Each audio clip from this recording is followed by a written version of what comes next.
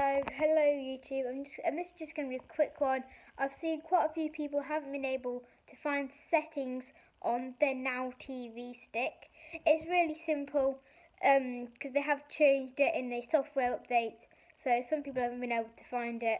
So in this video I'm going to show you how to do just that. So once you're at your home screens, when you turn it on, it will load to this screen here.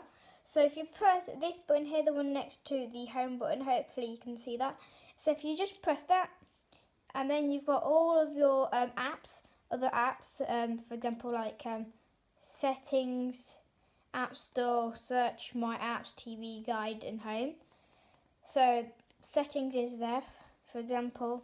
So if you need to set up a new remote, so for example you're moving your remote, your stick from a downstairs TV to an upstairs TV or to a different house or something like that, you can use this setting here. So that means you'll be able to use the volume controls and the on and off switch for different TVs.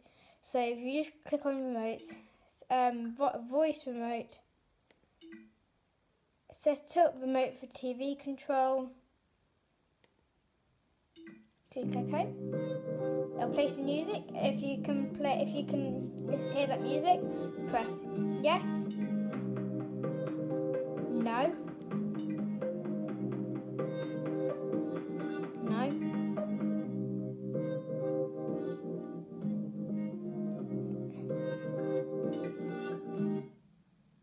There we go.